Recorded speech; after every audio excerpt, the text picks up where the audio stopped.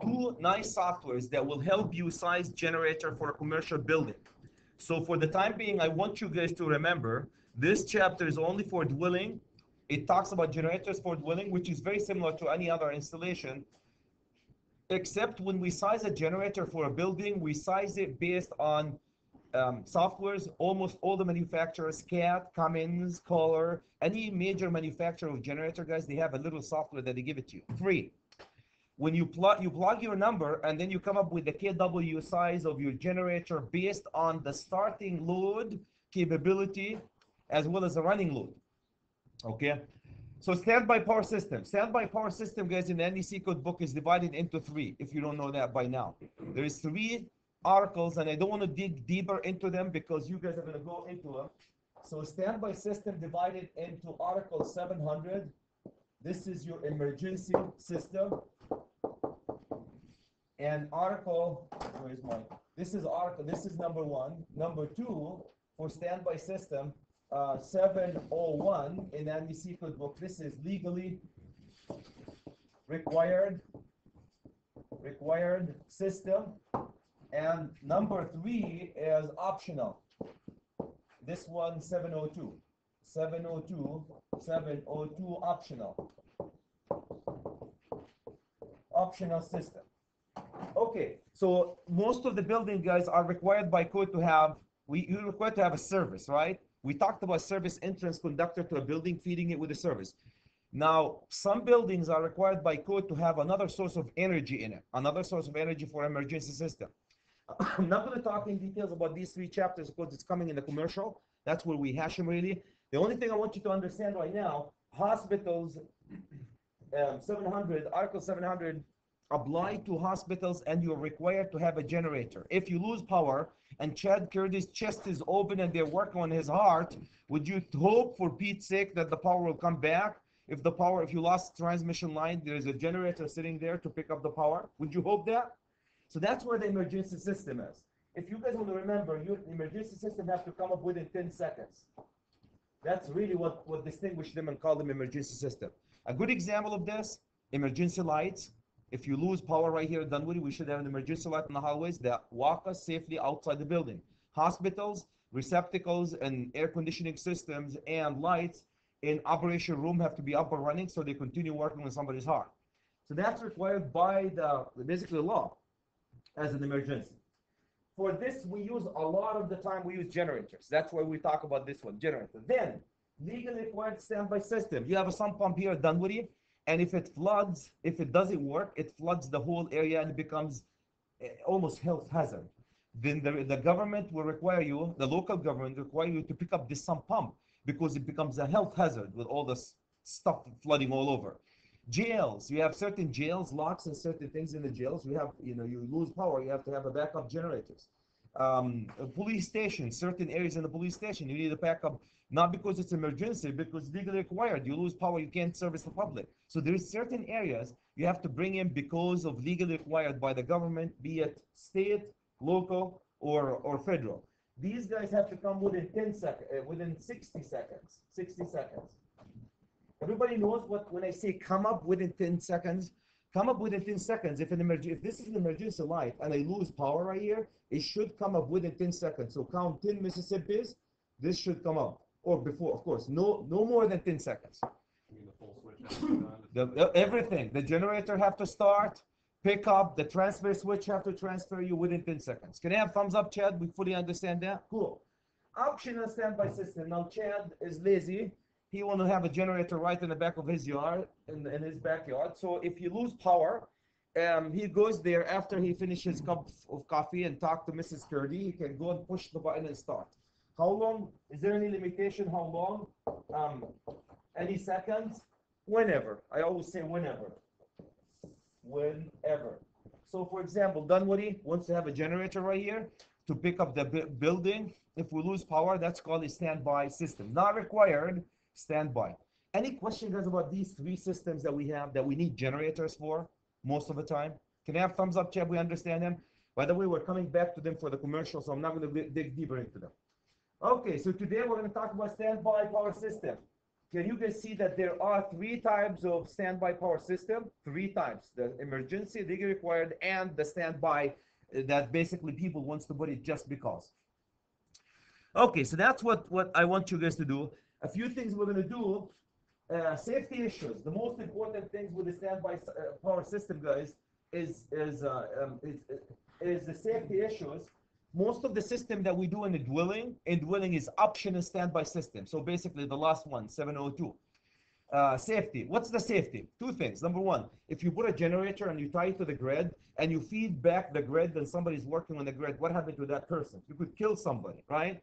Number one. Number two, if you tie your generator to the grid when they're not in parallel, you know what's going to happen to your generator? The grid, it's like trying with if you have if you tie your generator with the grid without paralleling them, syncing them together, imagine that. It's like you're trying to push a semi, a big semi that's going at say 80 miles an hour.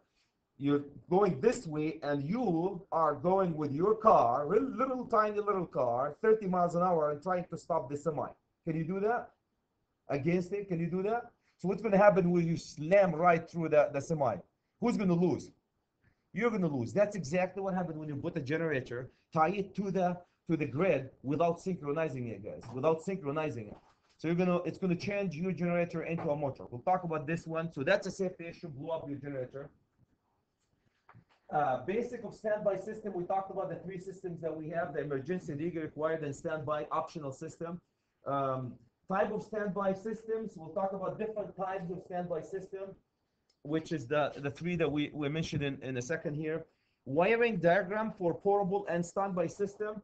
There are really nice wiring diagrams that you can use if you want to put a standby system for your building, residential building.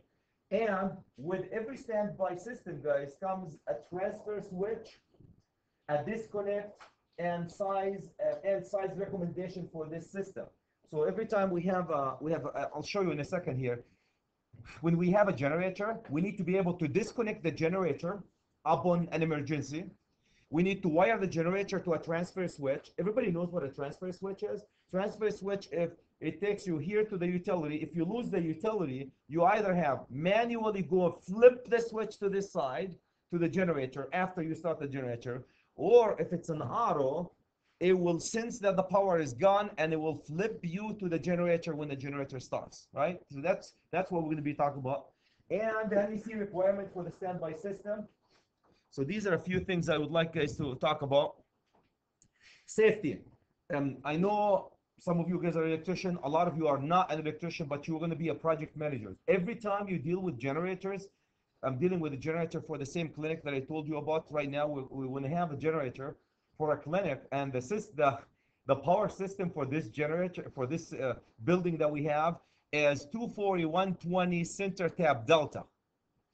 The first thing, Darren, when you want to specify a generator for a building, they come to you as a designer. They're going to come to you and say, we need a generator for this building. First question you want to ask them, what is the power system that you have? 208/120, 480/277, three-phase, of course, 240/120 single-phase, or 240/120 three-phase. So that building happened to be 240/120 three-phase. So now that's where you're going to size your generator based on that particular one. The problem with these center tapped ones three-phase, guys, is they don't have a neutral on phase B, is the wild leg we call it. So there's a lot of issues that you have to be encounter every time. Before, I'm not going to go into deeper into it. When you get into sizing a generator, always ask first, what is the voltage system of the building that you want me to pick? That's step number one. Turn off the power. This is typically for residential. We'll talk about this one. If you're doing it for this residential, when you hook up your standby system, you have to turn off the power, right? Meaning you isolate yourself from the grid, and then you turn your generator on. There's no paralleling between them. Isolate completely from the grid, turn your power on for safety.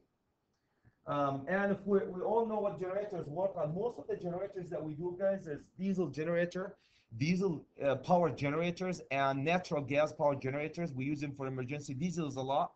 So you can't put your diesel generator or natural gas generator right inside the building unless you ventilate it. So now we're talking residential here. Residential, 99.99% of the time, you're going to throw the generator outside when you run it because of the toxic monoxide, carbon monoxide that comes out of it. Um, and gasoline, storage gasoline safely.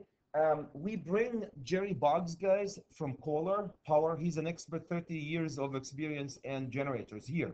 Next quarters, he's coming. Actually, in probably 4 or 5 weeks, he'll be here.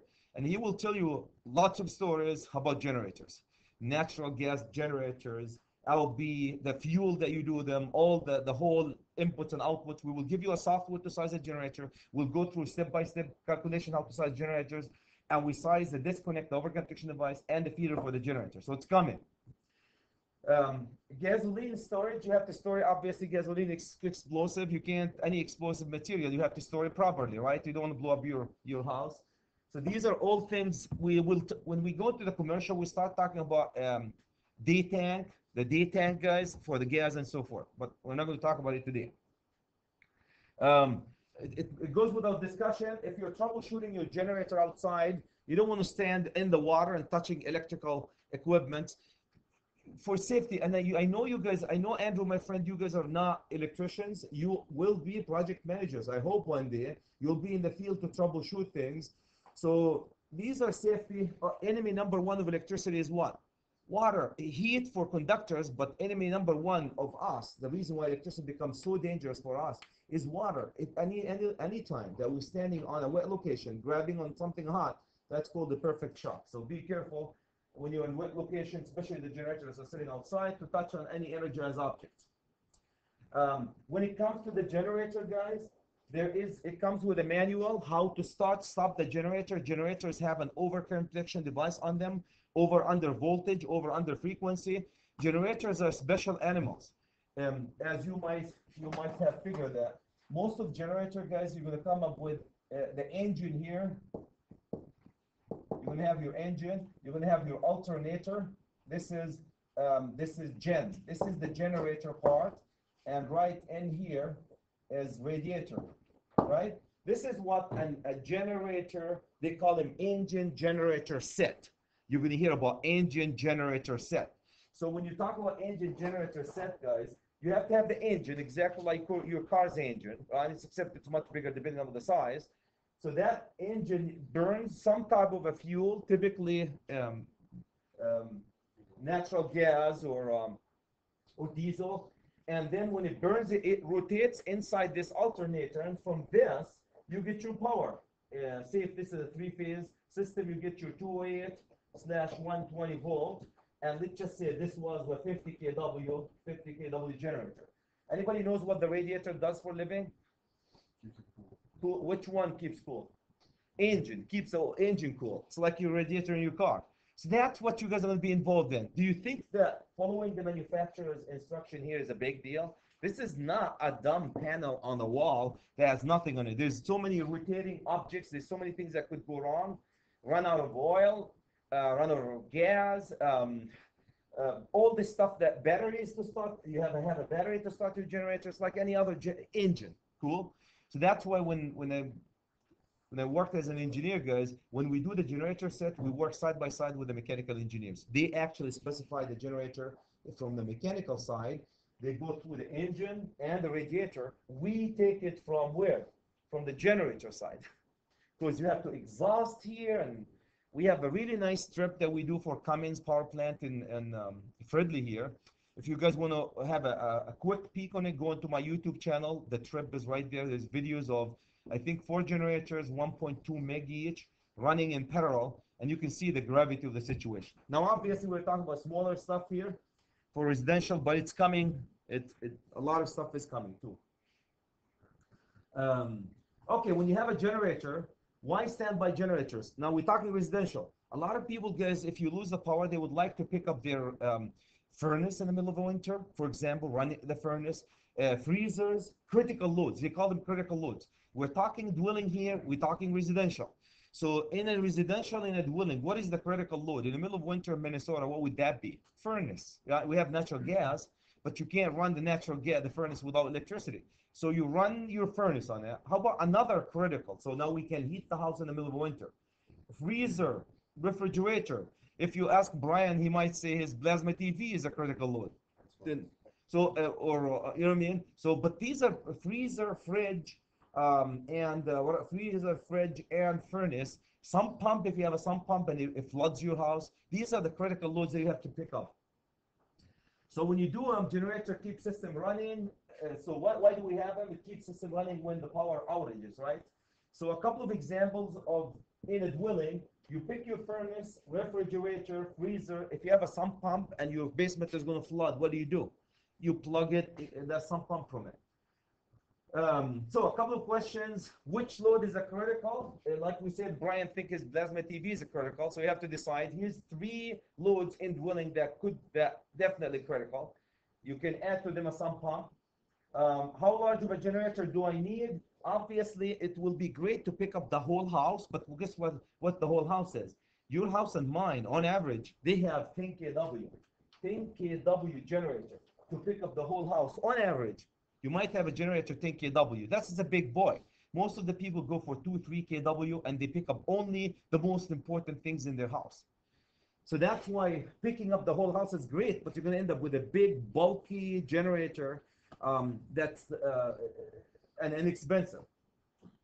How complex and how simple? We'll show you guys a couple of applications. It could be as simple as a portable generator with a cable in it and plugged to certain loads, or it could be as complex as a stationary generator tied to an auto transfer switch and pick up all or half of the whole panel.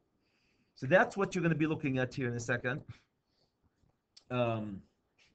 There's a couple of, and you guys go to Home Depot and any of these places, you can buy a lot of generators for 2-3 kW, 5 kW, and then they can up to 10 kWs, and there are gasoline-driven generators. They're affordable, probably, I don't know, a couple of maybe $5,000, $2 to 3 to 4 grand, depending what way you do it to buy the generator. For dwelling, remember, these are all for dwelling. You can tie them with an auto transfer switch or with an extension cord. A lot of people use an extension cord, guys, plug it into the generator and plug it into certain loads. They can give you this amount of power, and you keep loading them 4 to 8 hours. And then if you run out of the fuel, you remember, the only limitation on what the generator can give you is how much fuel you have on house. So you have to go and buy more gasoline for that fuel, for the generator. Almost always the set that we have is called gasoline-driven motor / generator, the engine generator. They call them engine generator set, driven by gasoline, some type of gas. Diesel is also another alternative method. Natural gas is another alternative method of fuel to fuel the generator. Any comments, guys, about what we can do for dwellings? Okay, here's a nice picture. What I think a nice picture of how the system could be done. If you guys look at this now, if you look at this picture, here's my panel. Here's my 100 amp panel, and I took. Can you guys see it? This is very typical installation. How a lot of people do it. Can you guys see that? You take a 40 now. From here, I'm going to feed all my other loads. All my other loads are fed from here, right? All the other loads are fed from here. Now, what I did, I took another panel. Can you guys see that? Another panel, and I fed all my critical loads from it. So these are all my critical loads coming from here. So this is my furnace, this is my freezer, this is my fridge, and this one is my sump pump. Okay, and maybe a couple of lights. Or with them also, say with the sump pump or with the freezer, with the fridge here, I can take a couple of lights on the same circuit. Remember, there will be other couple of lights. If you have 3 levels, it's a good idea to have a light in every level, in the hallways at least, 1 light in every hallway, in every level, and put them on a circuit and pick them up. Okay, how does this work? So look at this. Now, you have a portable, the cheapest way of doing it is what you're looking at, portable generator. You lose power. What happens if you lose power? Anybody knows what happens if you lose power? If you lose power, now everything is dead. So you have to go manually, physically, walk in, push the button on. Actually, this generator will be stored somewhere, probably in your garage. You roll this generator. It's like your lawnmower. You know, you're going to roll it all the way to the back where there's an outlet here. Grab the cable, plug it from one side into the generator, from the other side into this power outlet already installed by the electricians and push the button. If it's electric start generator, you push the button, this generator, you're up and running, right? Now we're running. Then you're going to go down to your basement, walk, and go to this switch. Can you guys see this switch? This is called mechanical error locking switch. Mechanical error locking switch work like this. If here's on generator, off utility. If you are to flip them, they always work together, mechanically error lock. They will not allow the generator and the utility to be tied together at the same time. Can I have thumbs up, Chad? Mechanically error lock. So here's, I'm going right now. This is this switch right here. Okay, 3-pole. And you need you to 3-pole, guys, to switch the neutral to. 2 hot and a neutral required. So now we're on the utility here. After I start my generator, actually before I start my generator, I have to go, it doesn't really matter because it's isolated. You start your generator, you go down now and you flip it. What do you do when you flip it? You disconnected yourself from the utility and connected yourself to the generator. Now everything connected from this load is running on generators. That's so you don't backfeed the utility, right? Absolutely. That's required by code. You cannot backfeed into the utility. Unless you have paralleling generators, and that's a whole different story. We'll talk about industrial on that one. So this device here is the single most important thing. This is a 3-pole circuit breaker. 2 circuit breakers, 3-pole tied together. 3-pole on every side and tied together. When you flip them, they flip on, one off, the 3 of them. Can you guys see that? 3-pole. Why 3-pole? For smaller UL, I think it's somewhere here, it says UL require, if you have a 15 kW or less, it requires you guys to have a separately derived system. Separately derived system, you always, here's what you need to remember about separately derived system. You always switch the neutral. So how are you going to switch the neutral when you have a 24120? If you have 24120, you're going to flip, you want to disconnect the hots, and you have to have one to disconnect the neutral. So you need 3 poles. So this one will look like this: 1, 2, 3, all tied together. And this will be hot 1, hot 2, neutral, and side by side, right next to them, guys, it will be another one tied together. Will be hot 1, hot 2, and in neutral. And these two are tied. These two systems are tied together. Can you see that? Tied together in a way where one of them will be on, the other must be off. Mechanically error locking. Can I have a thumbs up, Chad? We fully understand what mechanical error locking is. This is one of the cheapest way of bringing power to your building. So this panel is 60 amp panel, and you get yourself a power. 60 amp panel, and you get yourself a power. Any question, guys, about this? That's connected to the main. That's connected to the main. This is a 40 amp main. Here's a 40 amp. So under normal conditions, guys, look how they do it. Under normal condition, this circuit breaker will be flipped into the panel. So all these loads will be, the power will be coming, like see the red here? The red is going right here and feeding everything from the utility. Now, that's normally. When you lose power, you go disconnect this one, bring it down. Now the power, when you start your generator, and then the power goes all the way up here. It doesn't go back because it's flipped here. And it goes all the way and feed these loads only. Can you have a thumbs up, Chad? We fully understand what a critical panel is. A critical panel like this. Now be very careful when you do a critical panel. They sell them in the market a lot. You need a critical load panel. They give you, when you have a critical load panel, guys, they give you this type of circuit breaker with it. Because it doesn't meet the code unless you have this. Can you see that? This circuit breaker right here is very important. And it looks like this here. Can you have a thumbs up? Yep, Chad, we fully understand that one. Okay, so that's easy. See that cable, portable cable plug with both sides, start your generator, flip this switch to the generator side, you're up and running with this load. I want to remind you, this side is your main panel, so you can see the bonding and the grounding and everything is happening where? Right in this panel, Any questions? So your system here, the portable generator, is grounded where? Where is it grounded? It's grounded directly through the system here. Your cable that you're pulling right here, this cable is going to be 4 conductors.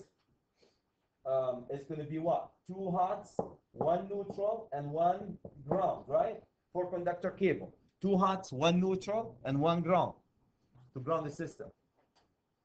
Any comments, any questions about this? This tend to be, guys, lockable type, exactly like these ones, where you can push them in, you lock them, you push them and you lock them, locking type devices instead of the plug-in devices. Any comments, guys, about this generator feeding this house? Now, this is not what we do in a commercial building. We'll do it differently in a commercial building. I'll show you in a second. Any comment about this? That's the cheapest way of getting this. Between a generator, I think probably what, $2 for a generator, maybe $500 for this, plus installation. A system like this probably costs you $4 installed, maybe $5, depending where you are.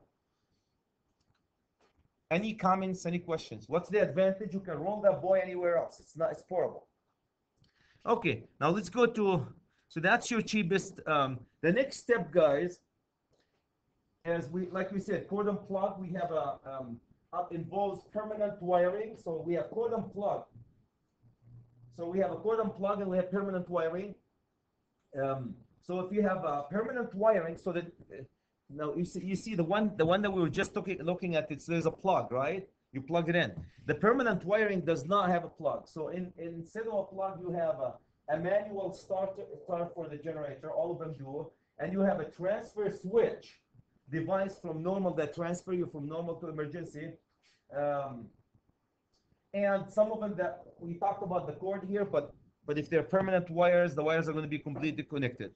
Okay, so this is this view, guys, shows what happened when the power is coming from the generator. Can you guys see that? Now we lost the utility here. The first thing that you do, what do you do? The first thing, you walk into your basement here, flip this circuit breaker. Now we open, this circuit breaker is open. This is closed, right? We come outside, roll the generator from your garage, put it in wherever the outlet is located, plug it from both sides. These are plugged both sides. Start your generator, and you're up and running, and all your loads, critical loads, are on. Now, what happened to every load in this panel? What happened to this panel? Sure, every load is done. Good idea to have at least one lighting circuit in your house in different levels. Good idea to have your fridge and freezer and furnace. So the circuit that feed the fridge and the freezer and the furnaces on one.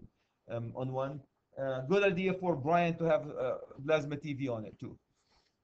Or anybody else. I don't own a TV. I know. I'm just picking on you, Brian. Okay. Any question, guys, about this one? This is your plug. Now, if you want to go, this is the poor man's work of doing it, believe it or not, Andrew. Now you go to the rich man's doing it. We don't want to go roll that generator from the garage, right? We're just going to have a permanently installed generator in the outside. Cool? And that's what they call it, top of the line or dwelling. We're talking dwelling. Permanently installed generator outside. So instead of the cord, everything will be wired. So you need outside, you have a branch circuits, list in the panel, transfer switch to transfer the power from the generator. And you have your option, auto transfer load when the power is off. You can have an auto transfer, meaning you're in the middle of the night and you lost power. And instead of walking to the generator and push the button, if you have an auto transfer switch, it will sense that the power lost, auto, and send the signal to the generator, say wake up, start. So what they do with your generator, guys, they warm your generator. There's a plug that keeps the generator warm. Yeah, they're a heater, jacket heaters to keep the oil and everything is running on the generator. Otherwise, your generator will never wake up. Generators, they have a jacket water heater. They heat the generators. A whole lot of mechanism for heating it, keeping it ready. Get a signal to start from the auto transfer switch up on the loss of power. It fires within 10 seconds or so. It flips into the transfer switch and you're up and running in business.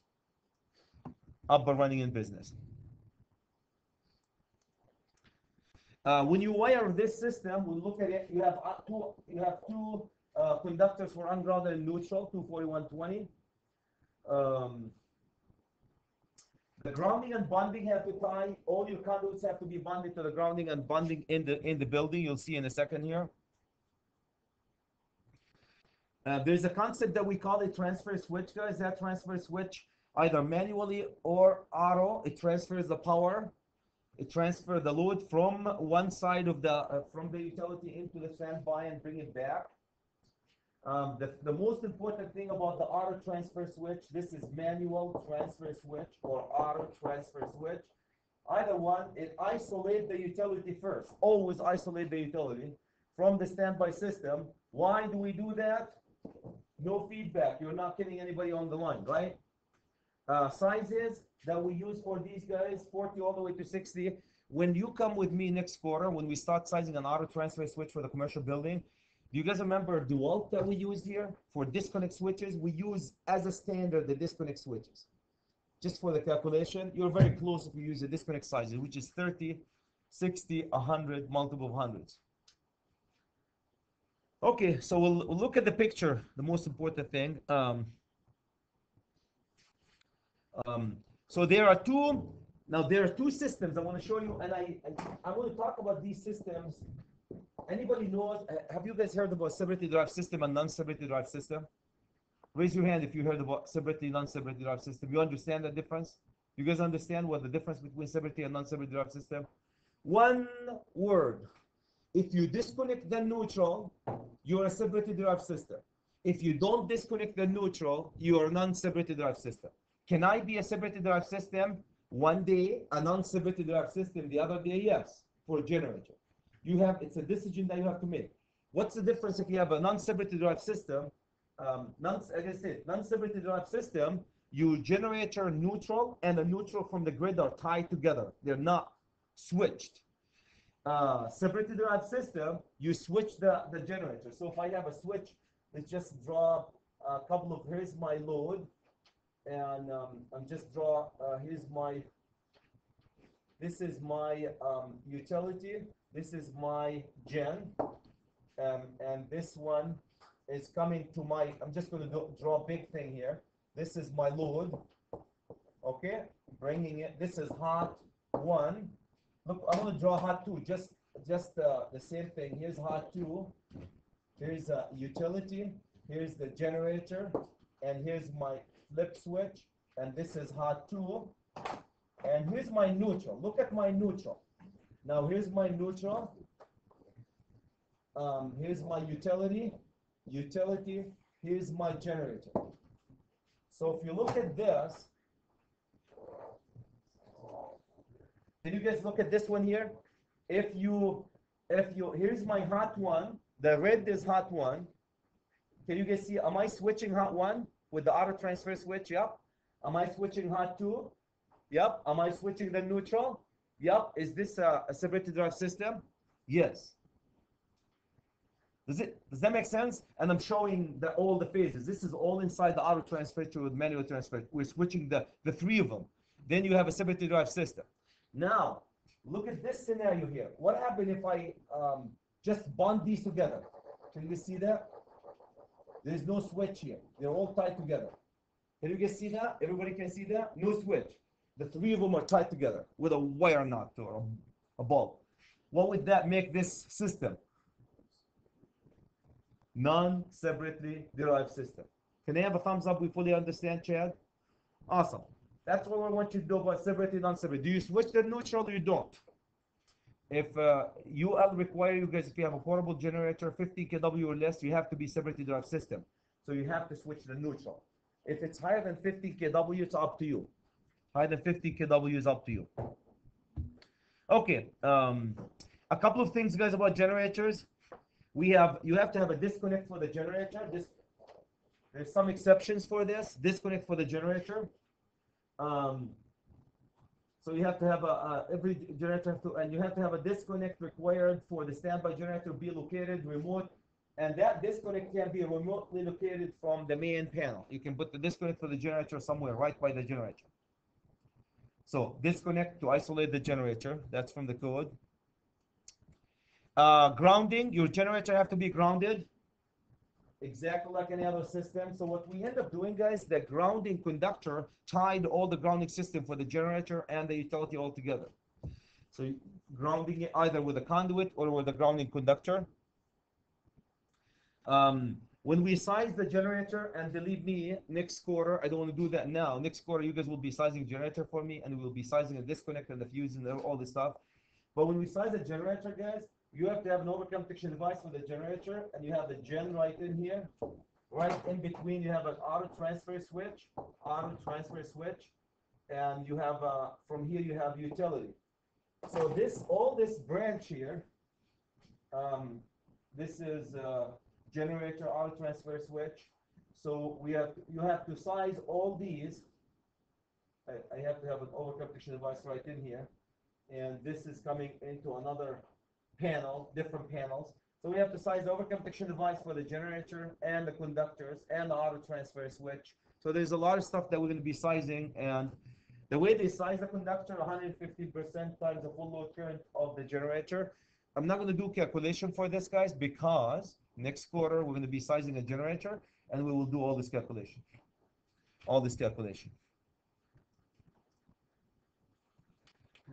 Okay, when you size the generator itself, guys, the generators are rated in kilowatts, and there are two ways of sizing the generator. When you size, I'll show you in a second. You size a generator based on two things. For example, Joe, what size generator do I need? Do I need a 50 kW generator or a 100 kW generator? You size them based on what they call it, the running load and the starting capability of the generator. I'll show you an example. And then you, based on the load and the generator, you size the transfer switches. I have a whole lot of calculation, guys, coming for you when we go to the commercial project.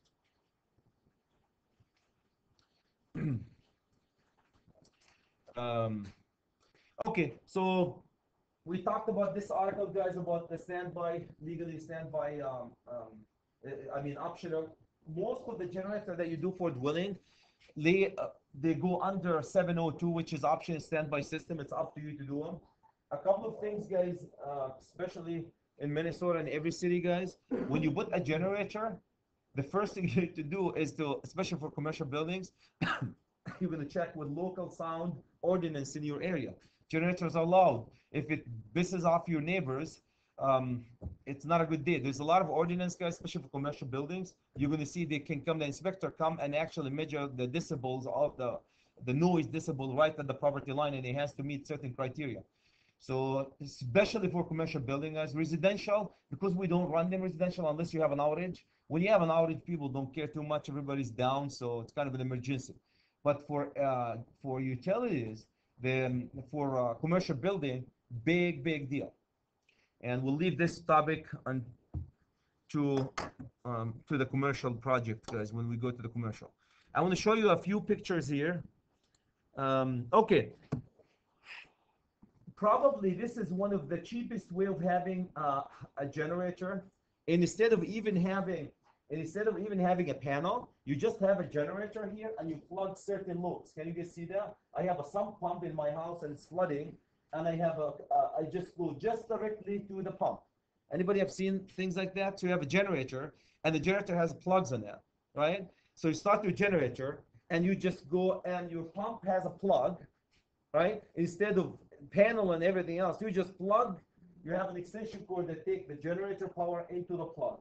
So typically, it will be, this plug will be sitting right here, right? You plug it in here, and this is coming from utility in your basement, right? Now you lost power, your basement is going to flood. You unplug it from here, and where do you go? To extension cord and plug in your generator. Utilities, cities use this, guys, all the time. City of Bloomington, they have lift stations that in lower area. They pump all the sludge and stuff, take it to the wastewater treatment plants. So if you lose power, what they do, they drive a generator, they put it right next to the sump pump, to the lift station pumps, and they plug these pumps to run them. So that's probably one of the cheapest way of doing it. Now remember that everything has to be, all these have to be GFCI protected based on the code, 15, 20 amps, 30 amps, 120, 240. So you have multiple options of having generator, right? And this is just an extension cord. You plug from one side 120, from the other side you get 120. If you need 240, you plug 240 here. From the other side, what do you get? Another cord, 240. Can I have thumbs up, Chad? We fully understand that cheap. This is probably the cheapest. The second option, guys, is this one. We talked about this one. So step one is just picking one load at a time. Step 2, you pick multiple loads. Now you need what? You need a panel, right? So we talked about this one too. Here's how I don't know if you guys can see. This is with the power coming from a generator. Typically, here's how the power coming from the utility, right? The power will come from the generator. Can you guys see this? How we open this circuit breaker here, and we tie the circuit, and we tie the one that going to the generator. Everybody can see that? Andrew, Kerry, my friend, can I have thumbs up that we fully understand that one? Cool. Okay. So that's your generator, power from this generator. Now, I want to talk about this one, guys. This is the top of the line used for basically dwelling. Now, this is permanently installed generator. Can you guys see it? A permanently installed generator. I need a disconnect. Can you guys see the disconnect that you have to provide right next to the generator to disconnect the generator? Then I bring my power from here all the way to the auto transfer switch. You size this one based on 1.15 times full load current of the generator. This is my gen. Size this. Then I have an auto transfer switch or manual transfer switch, right? And I transfer it. Now I can have a separately derived system, or I can have a non-separately derived system. Here's my auto transfer switch. I'm bringing a 60 amp. I still have a critical panel. So not the whole building, just part of the building with an auto transfer switch or a manual transfer switch. Any question, guys, about this one? This is basically where you have a transfer auto or manual transfer switch, fully installed, feeding a bunch of panels here. If this is a separately derived system, non-separately derived system, or separately derived system, guys, you can see neutral bus isolated from the equipment in this panel.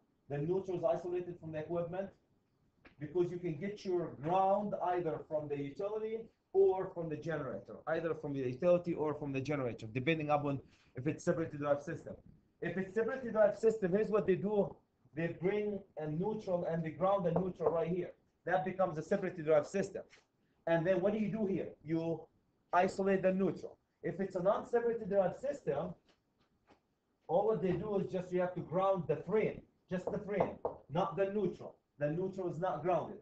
In this case, my neutral is not grounded, and so it's a non-separately derived system. And this is not actually the neutral. This is the control. I want to bring to your attention, guys, the control wires that's coming here.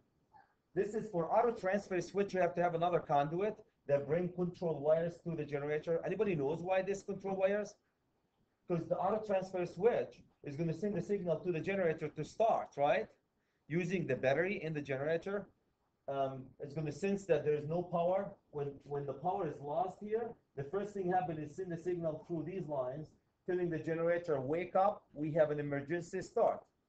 When this is start, it flips into the generator side and power everything else here. So you need to have, can you guys see the two conduits, one for the emergency, one for the control, and one for the power.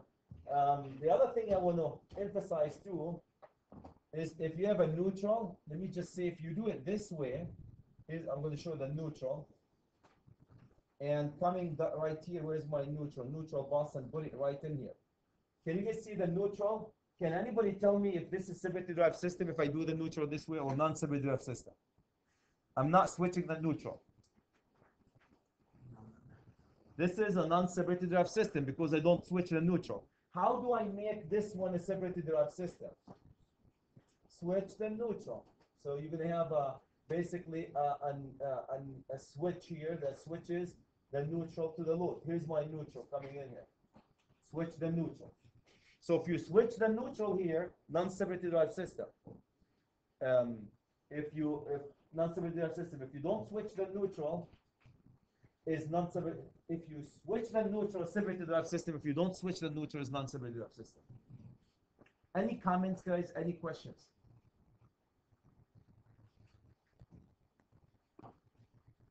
Okay, so that's basically this what you're looking at right now. If you understand it fully, this is what we're going to do for the commercial building. This is what we're going to do for the industrial building. Exactly the same application. This will shows, I don't know if you guys can see the first, see how the power is coming from the utility? Everybody can see the red is coming here. Now we lost power, look what happened. Now we flip, we sense there's power, flip, and we go into the generator. We go into the generator. Any questions, any comments about this, guys? Any questions, any comments? Okay, let's go into sizing the generators.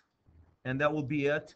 When you size the generators, which you guys are going to have software from your friend Chad, that you're going to size your generator. The first thing you need to do when you size the generator, guys, keep track of two types of loads. The first type is the voltage, the operating. Can you guys see this? It's called the operating, and this one is the starting. So if you have a blender, they're assuming it's going to consume 600 volt amp to run it and 700 to start it. Can I just get you to understand the difference between the starting load and the running load? The starting load, guys, only for 10 seconds. This here only for maximum 10 seconds. That's all. For 10 seconds, equipment will take almost 6 times motors to start them. Remember the starting current on the motor? Just to put them oomph, give them an oomph to start. When they start a run, it reduces the amount down to what? To this.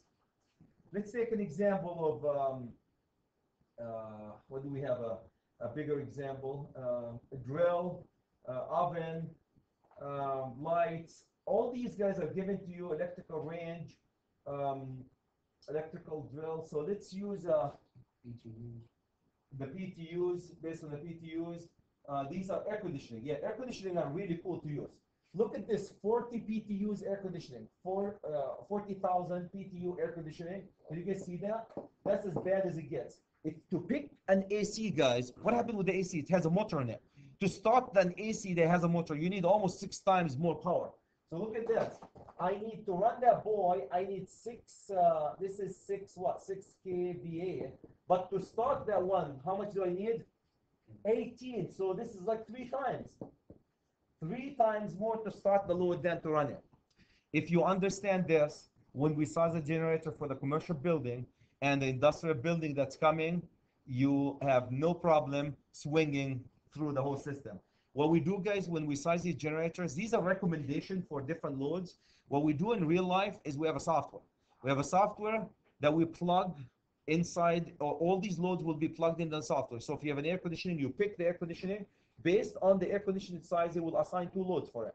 The running load or the operating load, as well as the starting load.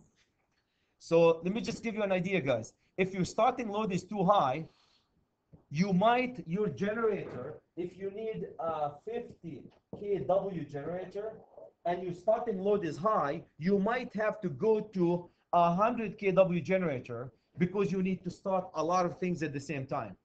So when we go into the generator, and you're going to be with me when we do this one, I'm going to tell you, when you start your load for a commercial building, always start them in steps.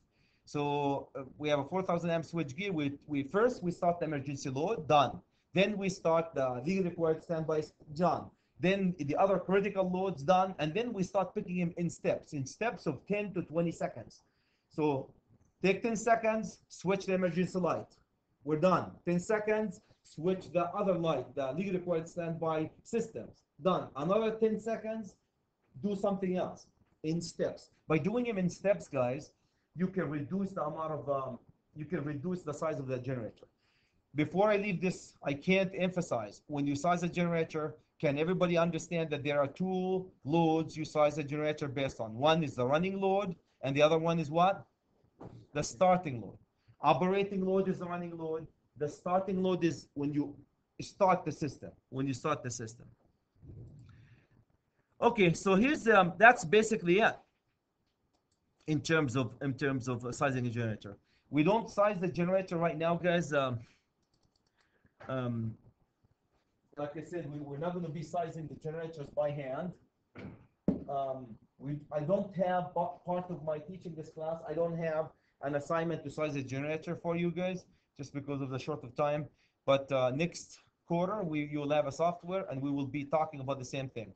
You got it now, Kerry, my friend, you're done. You don't get it, you have another 2 chances of getting it. Isn't that cool? Chances. All right. Any question, guys? Any question about that? To summarize, when you size a generator, the kW size have to be based on the running load and the starting load. You have multiple methods for dwelling, guys, to do. The cheapest way is just a portable generator with a plug and plug load one load at a time.